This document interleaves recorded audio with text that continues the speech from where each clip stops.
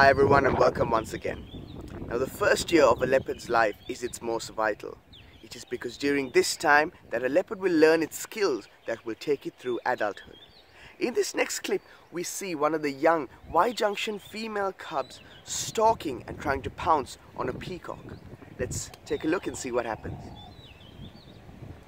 Now if you look closely, you'll see this young leopard camouflage beautifully in the background and making her way closer and closer towards this peacock, who has just come down to the water's edge for a drink and has no idea that this leopard is here. Now this leopard will take all the conditions into account, and if the wind is in her favor, she'll get as close as possible to the peacock before pouncing.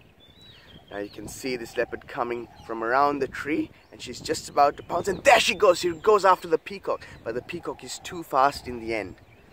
But what we must remember from this is that even though it was a failed hunt, this leopard will learn something from this and correct its mistakes for the next time it tries.